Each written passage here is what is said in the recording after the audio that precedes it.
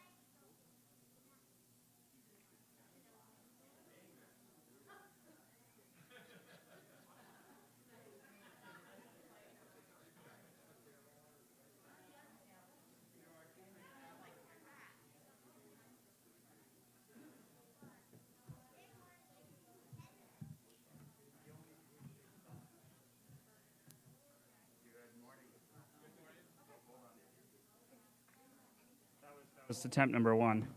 Good morning. It's attempt number 2. See, I should have unmuted it before I walked up here rather than making Bill run as fast as he could all the way back. But it was fun to watch you run, Bill. Run, Bill, run. For those of you who are online, sorry I haven't really said anything yet. I was kind of in between a couple things. But we want to welcome you here. Welcome to Grace Community Chapel. We are glad that you're here with us. Let's open with a word of prayer. Father God, thank you so much for coming and meeting with us here. You say that wherever 2 or 3 are gathered in your name, that you are there in the midst of them. And we thank you that you are here in your spirit through your Son, Jesus Christ. And Father, we pray that we would honor you with our lips and we would honor you with our hearts as we sing and praise hymns to you today. Pray that your truth would go out and that it would impact our assembly this morning. Pray that everything that we do would be honoring in your sight, and we ask these things in your Son Jesus' name. Amen. All right. So unfortunately, you don't get Ben today, which is really sad. I like seeing Ben do announcements. It gives me like a thrill. So like the fact that he's not here, I'm not thrilled. Okay. All right. So anyways, but you stuck with me a little bit more today. I apologize. So a couple announcements. So we have the ladies' Bible study, which was originally scheduled for last week, but we didn't do because we got some snow, and we got it again on Friday. I don't know what this pattern is, but it's got to stop. So we got some. We are going to be doing it tonight. So it's 2 to 4 today, so we'd love to have you come out if you're a lady, and that's ages 12 and up, 10 and up. 10 and up, okay. I was looking for the age group there. So 10 and up. You're considered a lady, female, 10 and up. Okay. All right. It's going to be a really great time. I know the 2 ladies who are kind of leading it, and I'm biased specifically on one of them, but it's great. Also, just as a reminder, we do have a midweek Bible study. We've been going through 1 Peter. And we may make it before the end of the year to get finished with 1 Peter. As long as I don't keep going back over chapter 3, we'll be all right. So come out, 6:30 to 8. It's a great time. Get to know each other better, pray, and it's a great time. For the next 2 announcements, I'm going to have someone else come up so you have a better-looking face. So if I could have Mike come up and give our next 2 announcements.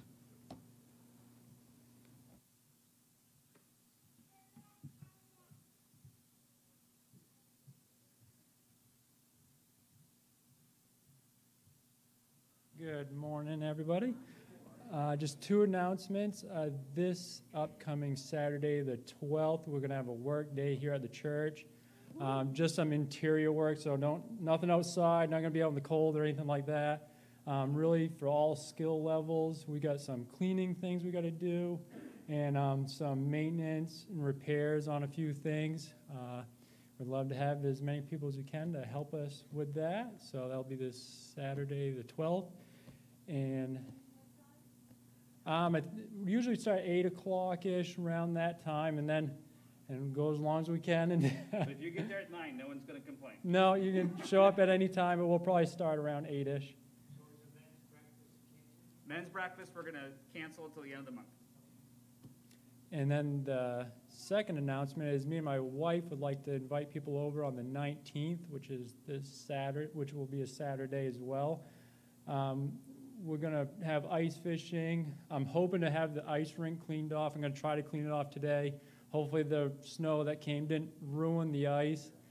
And then I have a fire outside so we can stay warm. If it's too cold, people can go inside. You can look out on the pond even from inside the house. So hopefully I have ice fishing, skating. There's sledding the kids can do off the snow and stuff. So we'd like to have people over for that. That's going to be on the 19th at 1 o'clock. So all are invited to that, and we can have hot dogs and stuff over the fire and stuff like that. So hope to see you there. Thank you. Thank you, Mike. All right. That is our announcements other than the ones that were scrolling on the screen. If you get here more than 5 minutes after we start, you'll see that those scrolling announcements will give you at least a general idea of what's going on. If you missed them, you can also go online. Yes? What's that now? Yeah, so we had discussed having an outreach meeting today, but with the ladies' Bible study being what it is at 2 o'clock, I didn't want to have them have to stay after the service. And so we're going to do the outreach meeting next week. Outreach meeting next week. And I know that Jen still won't be able to make it because going to something cool, but we're still going to hold the meeting. All right. Yes? Sorry, I forgot to mention school board meeting tomorrow night. Oh, okay. School board meeting tomorrow night. If you're part of the school board, that's you. Okay. Any other announcements I'm forgetting? All right. Turn in your scriptures to Matthew chapter 3. And we're going to read verses 1 to 11. The guy who picked out the sermon has got a large section for me to read this morning. All right, Matthew chapter 3, starting in verse 1. Reading out of the ESV. In those days, John the Baptist came preaching in the wilderness of Judea, "Repent, for the kingdom of heaven is at hand." For this is he who spoke of by the prophet Isaiah when he said, "The voice of one crying in the wilderness, prepare the way of the Lord, make his paths straight." Now John wore a garment of camel's hair and a leather belt around his waist, and his food was locusts and wild honey. Then Jerusalem and all of Judea and all the region about the Jordan were going out to him, and they were being baptized by him in the river Jordan, confessing their sins. But when he saw many of the Pharisees and Sadducees coming to his baptism, he said to them, "You brood of vipers, who warned you to flee the wrath to come? Bear fruit in keeping with repentance. And do not presume to say to yourselves, 'We have Abraham as our father.' For I tell you, God is even able to raise from these stones to raise up children from Abraham. Even now the axe is laid to the root of the trees, and every tree thereof that does not bear fruit is cut down and thrown into the fire. I baptize you with water for repentance, but he who is coming after me is mightier than I, whose sandals I am not worthy to carry. He will baptize you with the Holy Spirit and fire." May the Lord bless the reading of his word, and let's continue to worship him in song.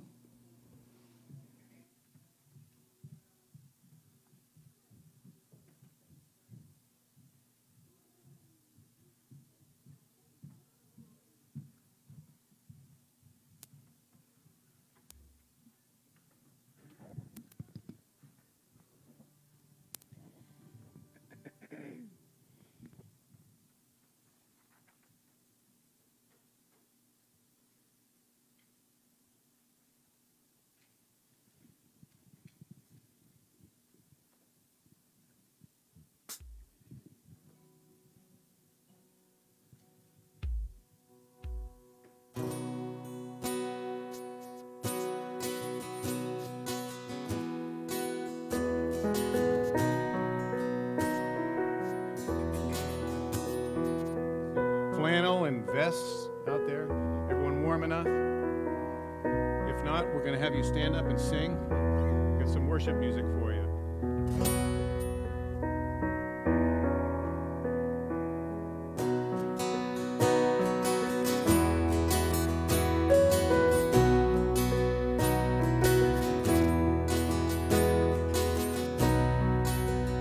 Are you hurting and broken within, overwhelmed by the weight of your sin? Jesus is calling.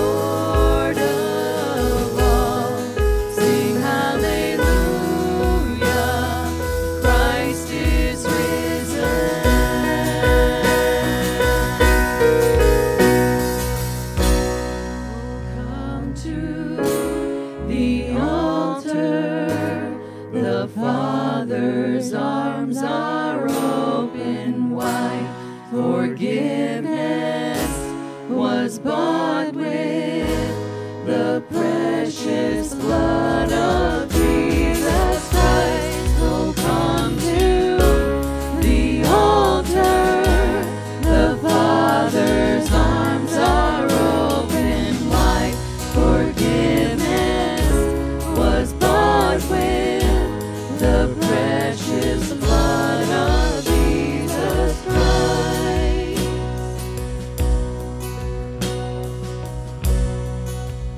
Bear your cross as you wait for the crown. Tell the world of the treasure you found.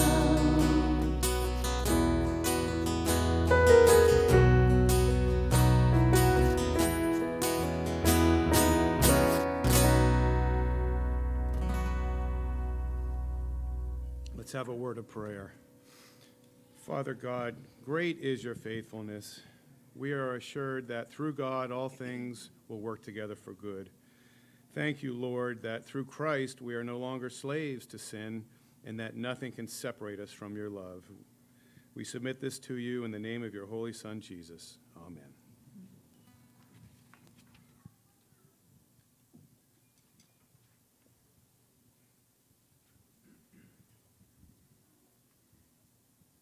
We've got a new song that we'd like to present now and have you sing along with. It's based on the hymn Mighty Fortress, and it starts out like the hymn, but then it goes into a contemporary Christian music. A mighty fortress really refers to God as our protector, defender, and refuge. And if you're not familiar with this word, a bulwark is a trusty shield and weapon. It took me a while to figure that one out. It's not a word that I use every day, but you'll hear it.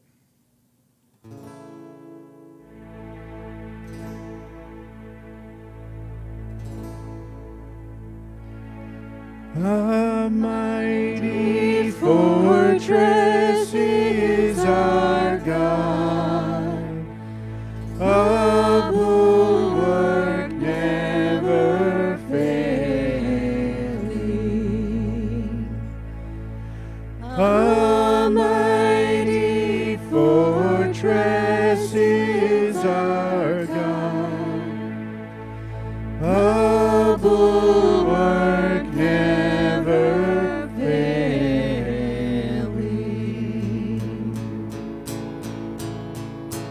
He won't abandon, he won't deceive, he won't desert us, he won't ever leave, he'll never forsake us, he won't ever run, he'll never reject us, the faithful one. His love will remain, his love will remain. A mighty fortress is our God, a tower of strength never failing. The name of Jesus, true and strong, no other power could ever save us. You are good, mighty fortress.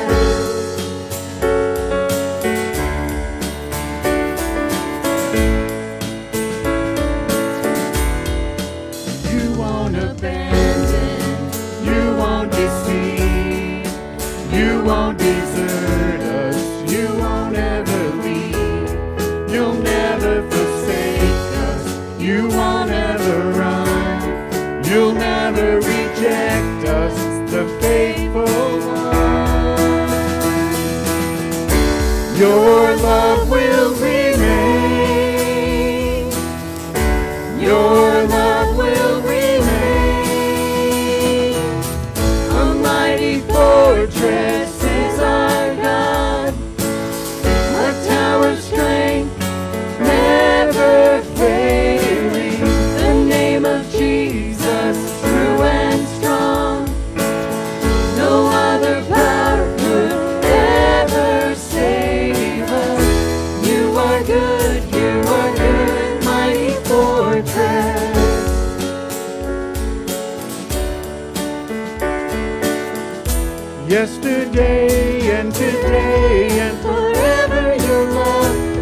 will remain. Nothing has the power to sever your love. You are good, and your mercy endures. You are good, mighty fortress.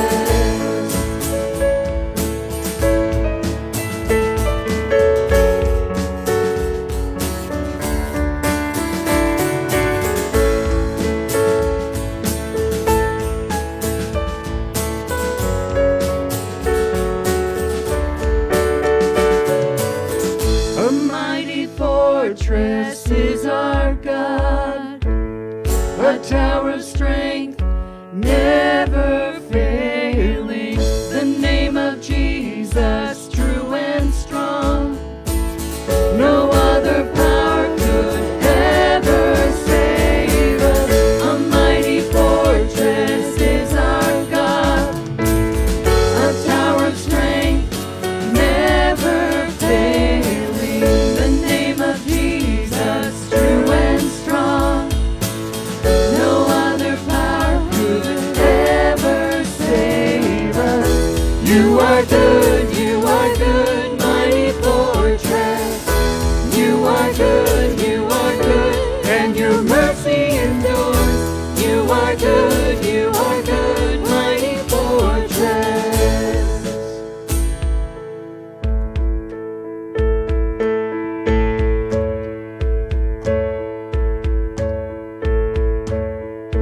A mighty fortress is our God, a bulwark never failing. A mighty fortress is our God, a bulwark never failing.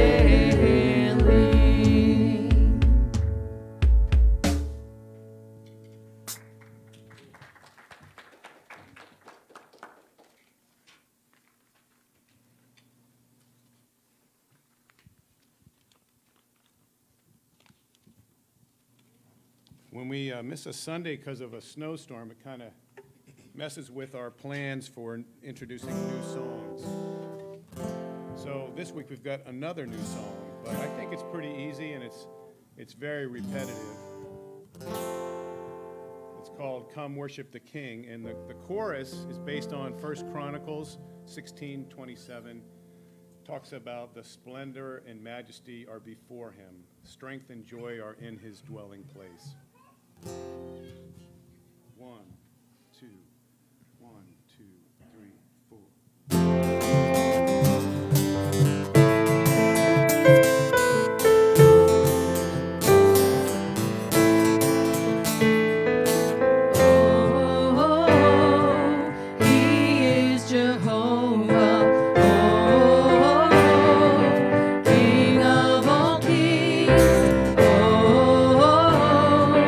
He is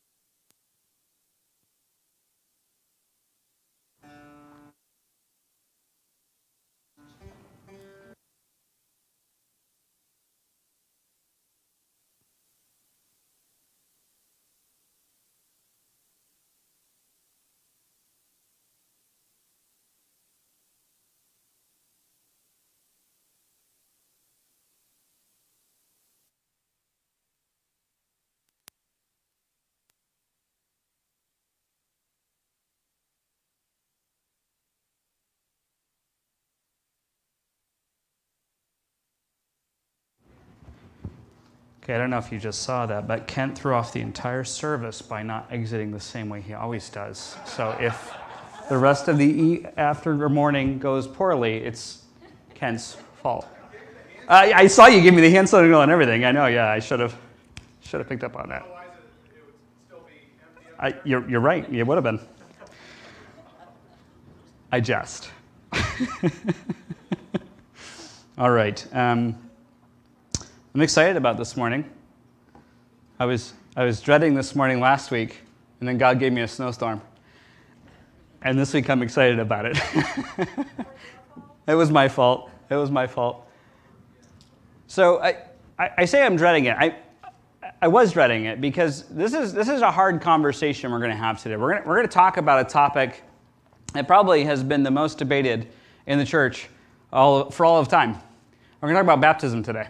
And it can create tension, it can create problems, and it shouldn't because it's an in-faith, in-house discussion. It's something that we can talk about and we can say this is what the Bible teaches, and we can hold firm to a particular thing and recognize that there's dissenting opinions, right? But it did cause some anxiety a little bit, but then God gave me peace with it. So today I'm ready, I'm excited. So hopefully you are likewise. Let's pray. Father God, I just want to thank you just for the worship that we've had already. You are the King.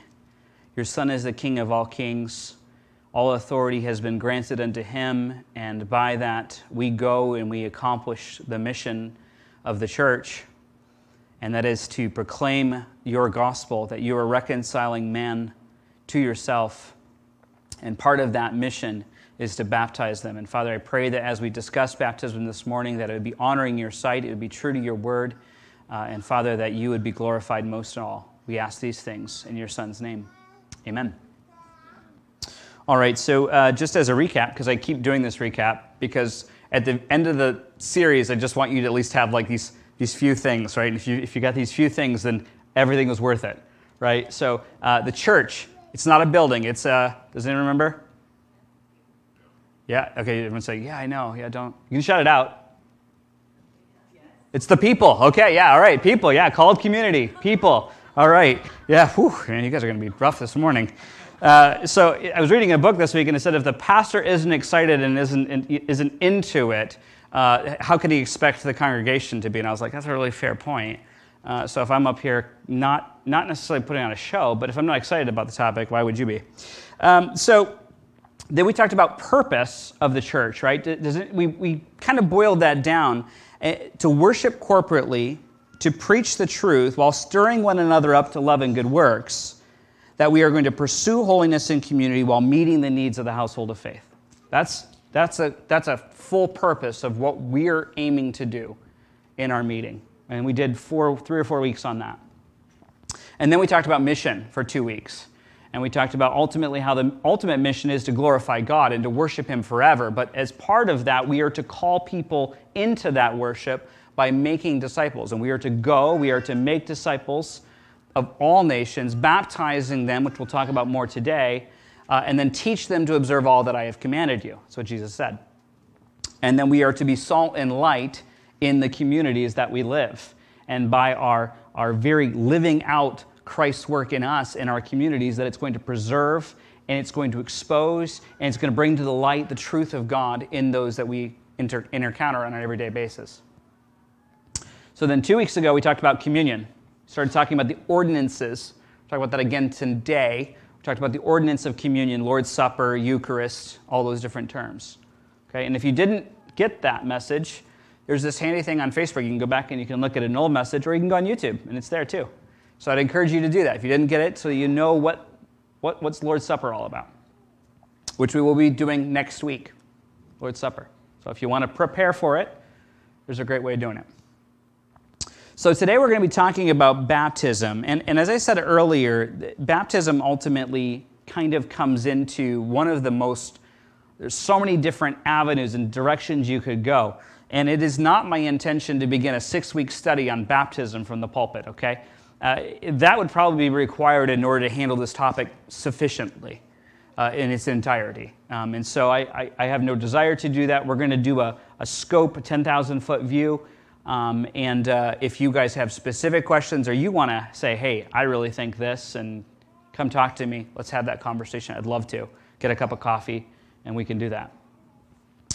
So at GCC, we teach that it is an ordinance. We talked about this 2 weeks ago. Ordinance as opposed to sacrament. Sacrament, that which gives grace.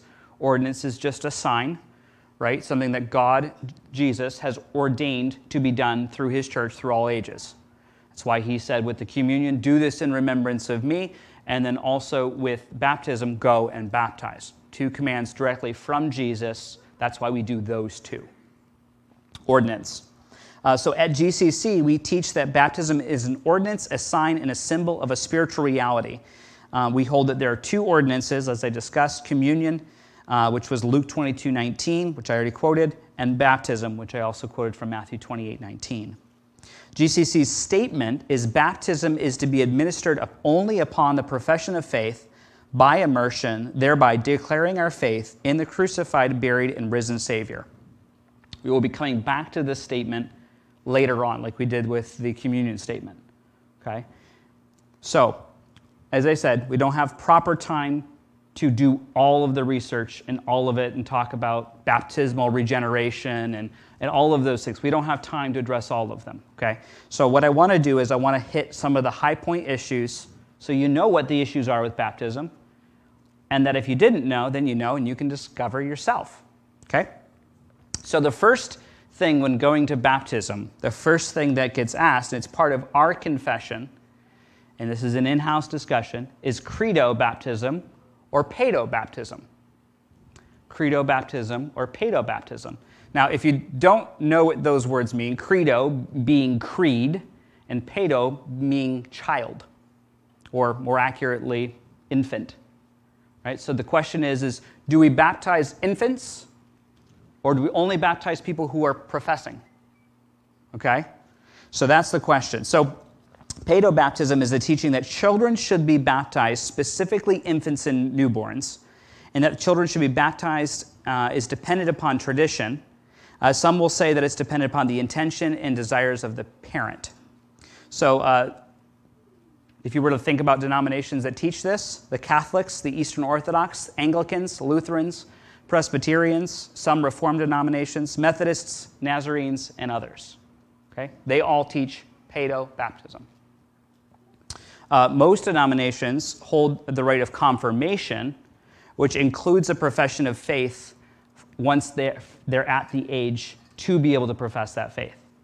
So most of those denominations would say, okay, there comes a point in time in that baptized infant's life where they reach an age where we need to hear some sort of confession, right? And then there's a whole confirmation ceremony, and then the Catholics and some others will wait until that point before they give them communion. Okay? So that's part of that whole period. Okay? Pedo baptism. Credo baptism, that's belief baptism.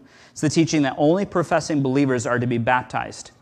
Each tradition may set an age that creed can be confessed sufficiently to perform a baptism, but in most cases, it's at the discretion of the one performing the baptism. So most evangelicals, Baptists, Anabaptists, Reformed Baptists, kind of noting the trend of Baptists, Pentecostal and Seventh-day Adventists are all credo-based baptisms. So that's one area of debate. Do we baptize kids or only those who profess? Right? And people who believe in infant baptism, of course, also believe in creedal baptism, right? They also, it's not like, oh, sorry, you're an adult. Too bad, you missed your chance. That's not what they think. So they would hold both, but the one is not held by the other. The next question is salvific baptism. Does baptism save, or is it a sign? Does baptism save, or is it a sign? So specifically, the Catholics, Anglicans, Episcopalians, agnostic Pentecostal, or not agnostic, sorry, apostolic, that would be maybe the same thing. Don't tell them I said that. Apostolic Pentecostals and Lutherans are a little bit split on this, but there's a salvific, as in you cannot be saved until you've also been baptized. So they believe that it is part of your salvation experience and that you're not fully saved until you have received that baptism of water. Okay? Conversely, we would say that the sign, baptism is a sign, not salvific. The Anabaptists, Baptists, Methodists, Presbyterians, Seventh-day Adventists, Lutherans, again split, and Pentecostal, non-apostolic, all teach that it's a sign, not actual regeneration. The problem with the belief of baptism regeneration, which we're not going to really address too much today, is that you get into all these weird things like emergency baptisms. So someone's about to die, and you have to quickly perform last rites for them, or some sort of baptism to kind of make sure that they're saved. The idea that baptism actually washed all of your previous sins prior to the baptism, that was something that was held late 6th century, even 5th century, less commonly in the 3rd and 4th century. It's rumored that Constantine waited until just days before he died to be baptized, so that way all of his previous sins would have been washed clean. Right? So it's a really weird, wonky kind of system, and that's what ends up coming if you go into the baptism in that sense. Also ritual washing and stuff like that occurs. So, all of that to say, there's a lot of questions around baptism. So, last one. Immersion or sprinkling and pouring? Right? What is it? Typically, your Eastern Orthodox, Anabaptists, Baptists, Pentecostals, and Seventh-day Adventists all say you have to immerse. However, Anglican, Lutherans, Presbyterians, Methodists, and the Church of Nazarenes say you can sprinkle, you can pour, you can do whatever. They would say immersion's great too, but you can also do the other. In fact, I was reading on a Presbyterian website, and they said it's optimal to immerse, but you can do these other. Right? So no one believes anti-immersion. No one's anti-immersion. They're just include more options. So, other issues. The manner of baptism. Do you baptize 3 times or once? So in the early church, there was a small group that used to dunk you 3 times. Father, Son, Holy Spirit. You thought it was bad being dunked once, man. Just get back in there. Right? So, I mean, that was a conversation. Do you baptize forwards or do you baptize backwards? So then if you can imagine going forwards and 3 times, you're going to start feeling like you're drowning. Right? But that's a question, right? What manner? What way? Do you do it in the name of just Jesus, or you do it in the Trinity? Right? There's debate on that. Can you rebaptize? Is that okay? Or is it not? It's a good question. We'll talk about that. Ex oppo operato, we talked about this last one, or ex oppo operanti. Is it the baptism itself, or is it the person who's doing the baptism? What's more important? If it's the person that's doing the baptism, then if they sinned against the church, then your baptism doesn't count. Right? And so that was another thing that was discussed. Right? And obviously the church came to the conclusion pretty much unanimously that it doesn't matter who does it, it's about what you do, and the person who's receiving the act, not the person who's doing it. Right? So, but those are all issues within baptism, and there are more, but those are the most common. So do you see how we easily could become separated over this issue? In fact, we have. That's why the Baptists and the Anabaptists are what they're called, is because that's the issue that separates us from others, is ultimately that issue. Now, Grace is a non-denominational church, but I will tell you that in this area, they are Baptist. That's what it is. Okay. So, baptism, history. Let's talk a little bit about it. Matthew chapter 3. If you're not already there, go ahead and turn there.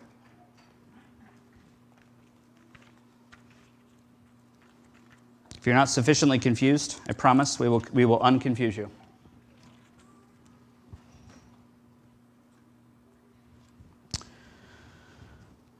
I'm going to read verses 1 and 2, and then we're going to skip a little bit, 5 and 6, and then 11. So just so you know what I'm doing before I do it.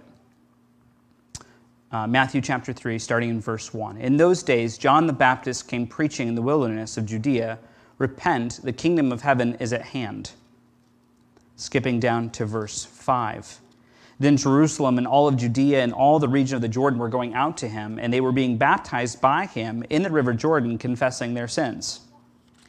Skipping down to verse 11. John speaking, I baptize you with water for repentance, but he who is coming after me is mightier than I, whose sandals I am not worthy to carry.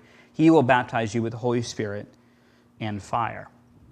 So baptism was actually more of a common practice even beyond John the Baptist in the first century. It was not unique to John. John, certainly, his primary mission was around repentance and then being baptized, preparing the way for the Messiah. But there were others who were doing similar washings and baptisms in the first century. So it was an understood practice in the day. Okay? And some argue that it's from an Old Testament cleaning of the priests, and there's some sort of ceremonial washing. You probably could, if we were to do a further study, we'd probably talk a little bit about that.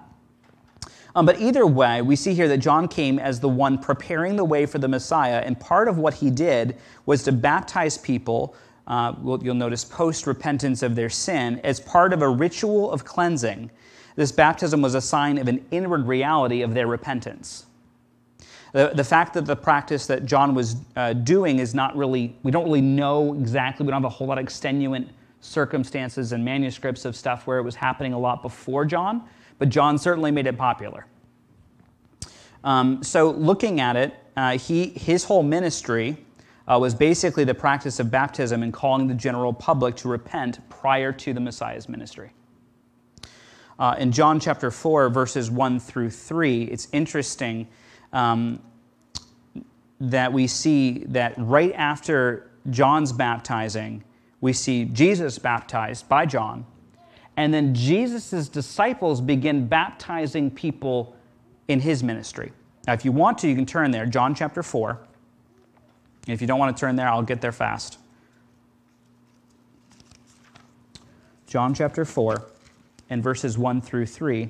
And it says this, Now when Jesus learned that the Pharisees had heard that Jesus was making and baptizing more disciples than John, and then John writing a little note here, although Jesus himself did not baptize, but only his disciples. So you see here that there was this continued baptizing going on post the ministry of John. That Jesus was having his disciples baptize other people in the same manner of John. And what's interesting is if we were to go to Acts, you'll see that there's a situation that people are encountered that they've only received John's baptism and not the baptism of Jesus. And so they rebaptize these guys because they say, hey, you didn't receive the full baptism of Jesus in the Holy Spirit, Jesus, and the Father. And they receive that baptism. So there might be an argument for rebaptism if you aren't baptized the right way. And we would have to define what that is. So what is baptism and why do we do it? Obviously, John was doing it for repentance. That was the part of the point. It was a cleansing washing as part of the you repented. Now we're going to have some sort of symbol to wash away, to show kind of what that repentance was. I'm going to read from the London Baptist Confession. This is from 1689. They had a couple. 1689 is a good one. Baptism is an ordinance of the New Testament ordained by Jesus Christ. To those baptized, it is a sign of their fellowship with him in his death and resurrection, of their being grafted into him, of the remission of sins, and submitting themselves to God through Jesus Christ to live and walk of newness in life. So that's specifically what we describe baptism is and is for. And I'm going to break this down a little bit for you. So first off, Jesus commanded that baptisms should happen. And it's the only other ordinance other than the Lord's Supper that we see commanded. So we talked about Matthew 28:19, which says Jesus tells them, go and baptize. But also in Mark 16:16, he said, whoever believes and is baptized will be saved, but whoever does not is condemned. Does not believe is condemned. Okay? So we see that there's this pattern of, hey, be baptizing. This is something you should be doing. It's commanded. 2, it's the practice of the early church according to Acts. Turn with me to Acts chapter 2. We're going to try not to get you to turn too much, but a little bit. Acts chapter 2. And Acts chapter 2 is pretty long. You're going to turn to verse 37. Acts chapter 2, verse 37.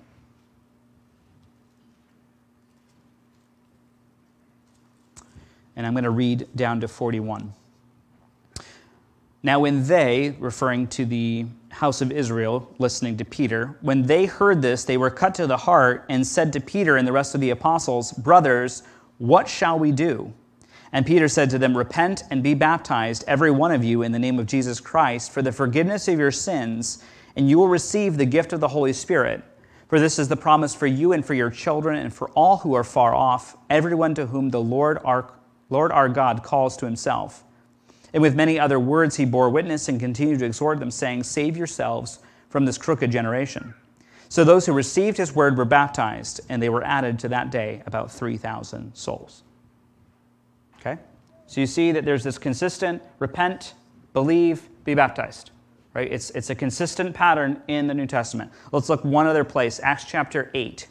Flip over to Acts chapter 8.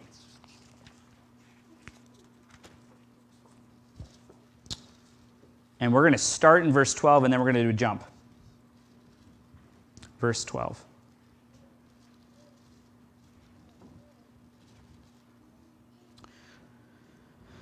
Acts chapter 8, verse 12. This is Philip preaching. And he says, when the crowd, when they believed Philip as he preached the good news about the kingdom of God in the name of Jesus Christ, they were baptized, both men and women. Now, I think it's interesting that it mentions "and women," right? Think about it. Most of the time, the men performed all the ritual acts. And in fact, if we were to look back to the Abrahamic covenant, the men were circumcised, but nothing happened to the women. So it's very interesting that women are included in the baptism because, hey, guess what? They're co-heirs, equal before the cross, right? That's the testament of the New Testament and of Christianity. So, 12, believed, baptized, both men and women. Flip over to verse 35, same chapter. Maybe a familiar story for you, the Philip and the eunuch.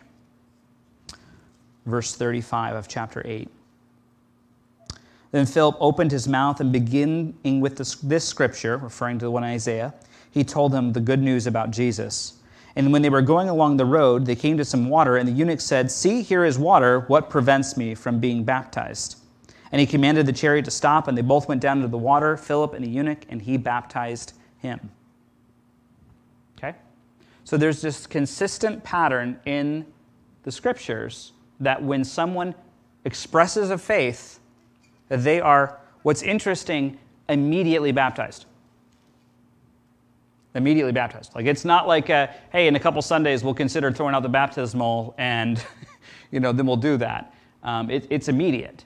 Granted, they're walking around, there's probably streams and water around, and let's go for a swim, right? I mean, that's kind of the pattern. Okay, so it's the pattern, Christ commanded it, it's the pattern of the New Testament. Number 3, it's a sign of what's occurred in the believer's life. I'm going to read for you 2 passages. You don't have to turn there. If you want to, you can. But Romans chapter 6, verses 3 through 5 says, "Do you not know that all of us who have been baptized into Christ, Jesus, were baptized into his death? We were buried, therefore, with him by baptism into death, in order that just as Christ was raised from the dead by the glory of the Father, that we too might walk in newness of life. For if we have been united with him in a death like his, we certainly will be united with him in a resurrection like his." Also, Paul in Colossians chapter 2, verse 12 says, "Having been buried with him in baptism, in which you were also raised with him through faith, in the power of working of God who raised him from the dead." Baptism is intended to be a very serious event in the life of a believer. It's intended to be a time when the believer is recognizing that they are aligning themselves with Christ and making a public profession and saying, just like Christ died and was raised, I am going to die, and I know that I will be raised. That is specifically the symbolism designed with baptism. Now, I think about baptism like a wedding. I think of baptism like a wedding. Okay, and bear with me here, okay? Wedding is a time where we exchange a symbol, and I'm wearing one today, of something that occurred or is going to occur between these two people where they become one flesh. Genesis talks about that, how the two shall become one. That's not necessarily a reality that we always see, okay? Sometimes we don't always feel one, right? That's just the reality, right? But that's a spiritual reality that's true of a husband and wife.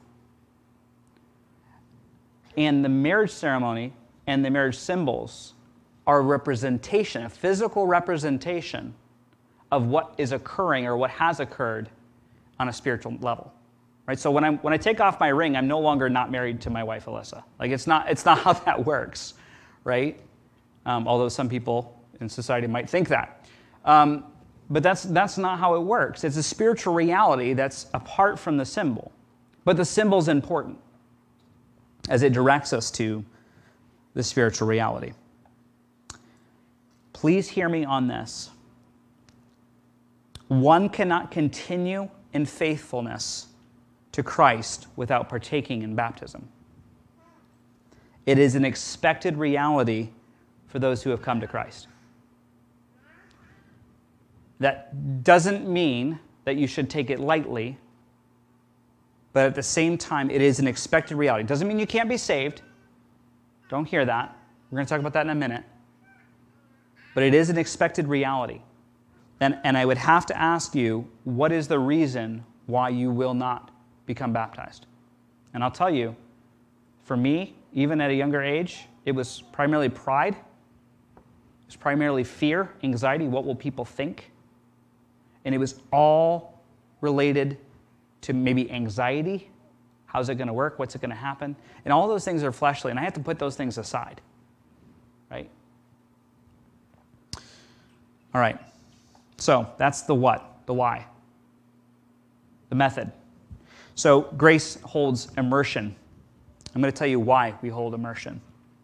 The word baptize, or baptizo, it literally means to immerse, and it's expressive of the action of immersing something or someone into liquid. Usually it's water, although often it can refer to oils or dyes. John Calvin, who was a man who supports infant baptism and a variety of methods of baptism, does concede this point specifically in his treatise on baptism. I'm going to go ahead and read this for you, and you'll hear, I'm not necessarily saying what he said is exactly right, but listen to what he says. He said, but whether the person being baptized should be wholly immersed, or whether thrice or once, or whether he should be only sprinkled or poured, these are details of no importance, but ought to be optimal to churches according to the diversity of the countries. Yet, the word baptize means to immerse, and it is clear that the rite of immersion was observed in the ancient church. So John Calvin says, we can kind of do a little bit of whatever we want, but he does admit the word does mean to immerse, and it was the pattern of the early church.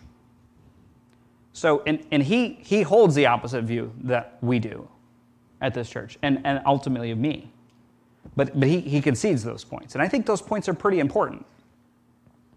The Didache, it's a late 1st century, early 2nd century document, says this, but concerning baptism, thus shall ye baptize, having first recited all of these things, and it's referring to the faith beforehand that was recited, baptize in the name of the Father, and of the Son, and the Holy Spirit in living water. That means running. But if thou dost not have living water, then baptize in some other water. And if thou art not able to in cold, then do it in warm. But if thou hast neither, then pour out water on the head thrice in the name of the Father, the Son, and the Holy Spirit. But before baptism, let him baptize him and him that is being baptized fast. And if anyone else are able, that thou shalt be able to do so and be baptized and fast a day or two before. Okay? So in the Didache, the pattern was if you could, the one who was being baptized and the one that was baptizing would fast a day or two before, that you would do it in living water. That means running water, like a stream or something like that, or a pond or something like that. And then they said if you couldn't do that, then whatever other water was available, preferably cold. Now we've left that entirely, right? We've left that entirely. No, we're going to do it in warm water. Then they said if not, and then in warm. And then if you don't have enough water, because there's places where you don't have that kind of water, and then they would do the pouring, right? And so that's the testimony of the early church. Beyond that, we could go into other passages that talk about it. We could talk about Matthew 3:16. Jesus came up out of the water. John 3:23, because the water was plentiful there, John baptized. Acts 8:36, we just read, came to some water, both went down into the water. The eunuch probably had plenty of water from his travel from Egypt up and back.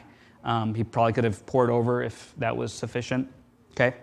So, immersion, I believe, from the testimony of Scripture, that is what Scripture would require. Okay? All right. We're almost done. Hang in there with me. The one baptized. So we talked about why do we baptize? Who? Or we talked about why. We talked about what. We talked about the method. Now let's talk about the who. And I don't mean the band. Okay? Let's not talk about them. So we baptize professing adults and children. That's who we baptize. If you're still in Acts 8, which you may be, I'd like you to take a look at verse 37.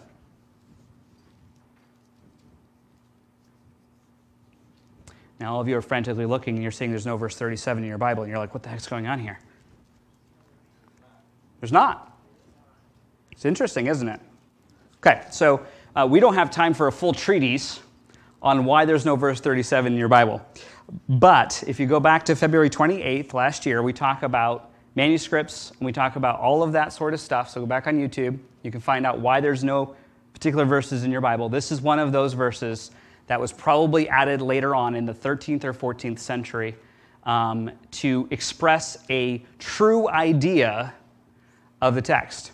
So monks were probably concerned because you see, it doesn't say that the eunuch actually professed faith. Now, I think the context of this, it's clear he has, but he didn't. And so if you find it in your study Bible, you may actually have it written out, or it might say, hey, verse 37 says this. I'm going to read it for you. It specifically says this. Sorry. And Philip said, if you believe with all of your heart, you may. And he replied, I believe that Jesus Christ is the Son of God.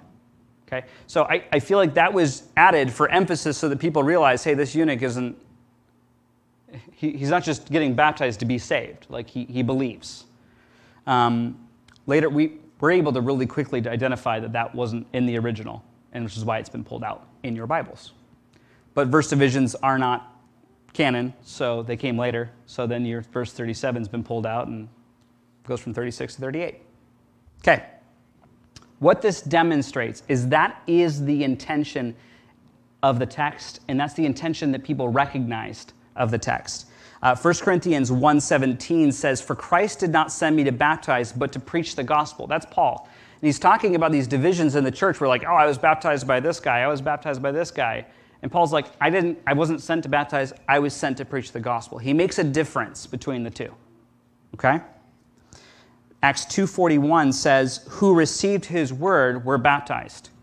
So we see that there is a receiving of the word first, then a baptism.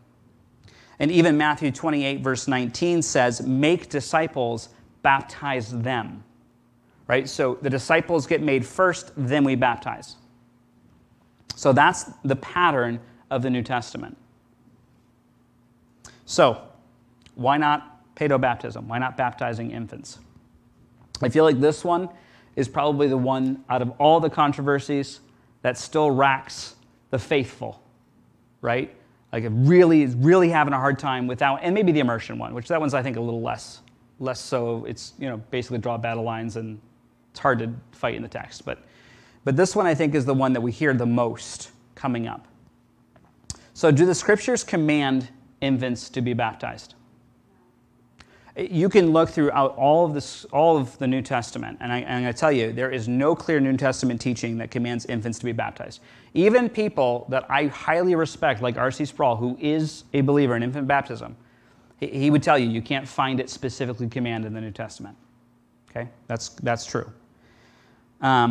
What's interesting is circumcision, which people relate to baptism, who believe in pedobaptism, is clearly stated that you were to circumcise infants. Genesis chapter 17, verse 12 says, he who is 8 days old among you shall be circumcised, every male throughout your generations, whether born in your house or bought with your money or from any foreigner who is not your offspring. And it's interesting that in all of the conversations that Paul has, especially in Galatians or in Romans, where he talks about circumcision, he doesn't say, yeah, so you were doing that, you don't have to do that anymore, but now baptize. He could have said that. That would have been a perfect place if he wanted to institute infant baptism, a perfect place to have that conversation. Hey, stop circumcising, start baptizing. It's just replacement, right? He could have said that. He didn't. So we're arguing from silence. Does the New Testament state, as some do, that baptism is a sign of the new covenant? The answer is no. Nowhere in Scripture in the New Testament does it say that baptism is a sign of the new covenant. If there is a sign of the new covenant, it's the Holy Spirit. Holy Spirit is the sign of the new covenant, the guarantor and sealer for that day, coming day, the second coming. So then the last thing comes up with paedobaptism is like, oh, what about households? Right? You see households saved in Acts, and they baptize the whole household. So somebody makes a profession, and everybody's baptized, including the babies. And if you looked at them, and I'm going to go ahead and just look at two of them for you. You don't have to turn there. You can. Acts chapter 10, verse 44 is the first household that we see baptized. That's Cornelius. And verse 44 says, while Peter was still saying these things, the Holy Spirit fell upon all of those who heard the word. So we see that this kind of this unique situation going on where the Holy Spirit comes upon the Gentiles for the first time, and Peter goes, oh, they can receive the Holy Spirit like we can, without circumcision, without the law, without all those things. But you'll notice that it says in verse 44, the Holy Spirit fell on all those who heard the word. There's a certain element to which you have to be able to hear the word and arguably respond in order to have the Holy Spirit fall upon you. Acts chapter 10, verse 46, 2 verses later, for they were hearing them speaking in tongues and extolling God. Now, I'll tell you, babies definitely speak in tongues, but I don't think that's what's meant by this passage, right? So whatever's going on here is definitely unique, something that a person needs to be old enough. And then Acts chapter 10, verse 47, the next verse, can anyone withhold water for baptizing these people who have just received the Holy Spirit just as we have? Okay, so I think Cornelius is a bad example of a household. Sure, they baptized the household. I don't think there's infants there being baptized. I think they're intentionally excluded. Philippian jailer, Acts chapter 16, verse 31, and they said, and he asked them, how do I get saved? How do I believe? And he said, believe in the Lord Jesus Christ, and you will be saved, you and your household. There you go.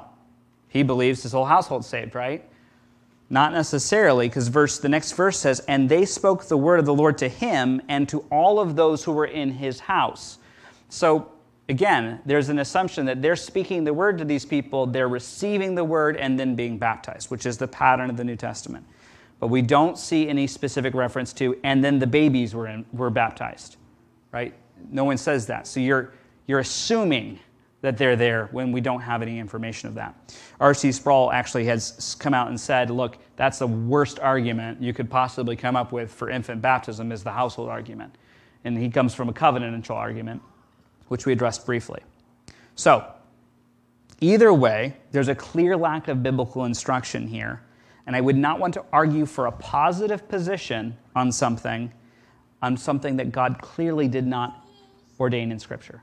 If God really wanted us to baptize the babies, then he could have made it clear. And he's pretty clear about a lot of things. So, coming back to the statement of GCC in the Constitution, baptism is to be administered only upon the profession of faith by immersion, thereby declaring our faith in the crucified, buried, and risen Savior. So,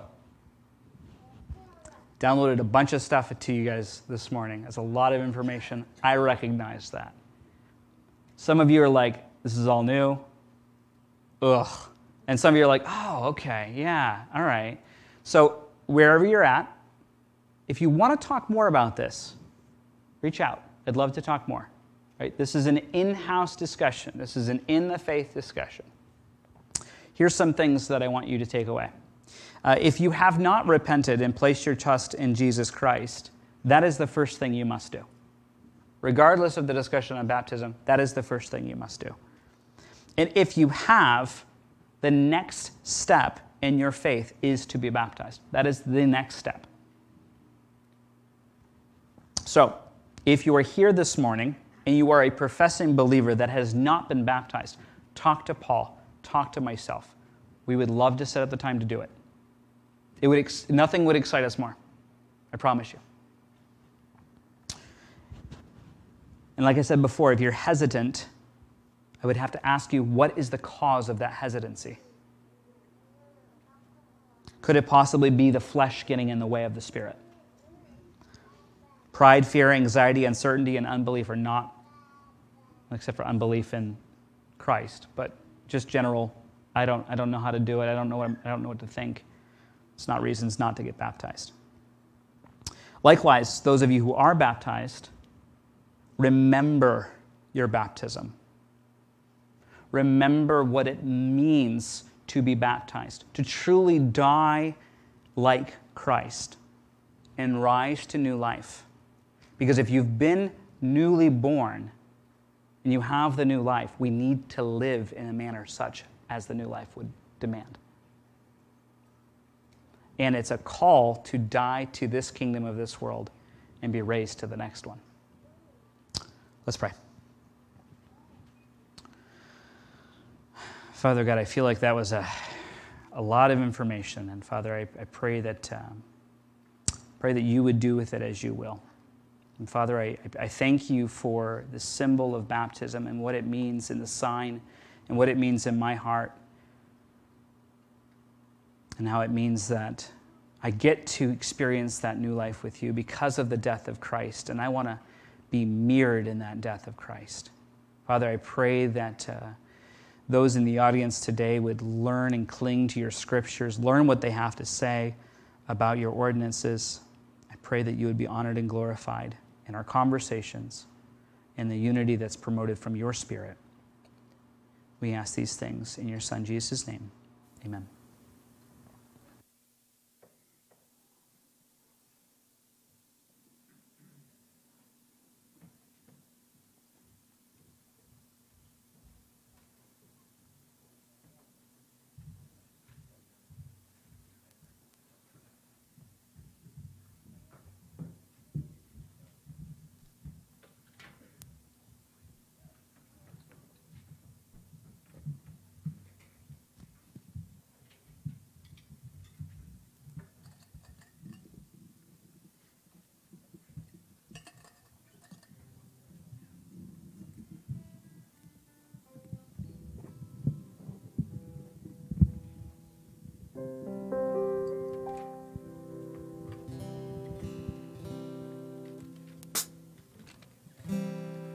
Pastor Jeremy, it sounds like the Holy Spirit is leading us to baptism.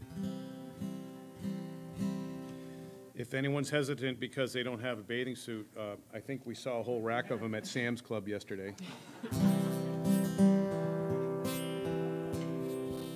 No, we have baptismal gowns, right? Yeah, so don't be shy. It really is a wonderful experience, and I say that because I was baptized since I've been at this church. It was in the summer.